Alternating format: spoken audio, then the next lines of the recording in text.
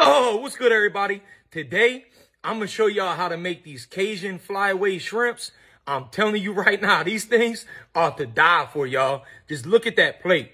These things are a banging appetizer and an even better snack, y'all. Look at that thing. Oh, my Lord. I'm going to go ahead and peel them, but leave the towels on. Paper towel, and we're just going to go ahead and pat them on. You're going to butterfly, take you a knife, and run it right down the back side of that shrimp, right up to that towel, okay? Hit it with your Cajun seasoning. If you don't have none, check out my website. My Cajun seasoning is now available, southernvibing.com.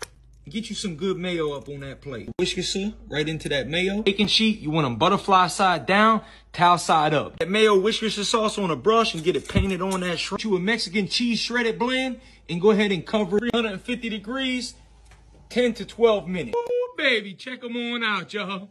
It just don't get no better.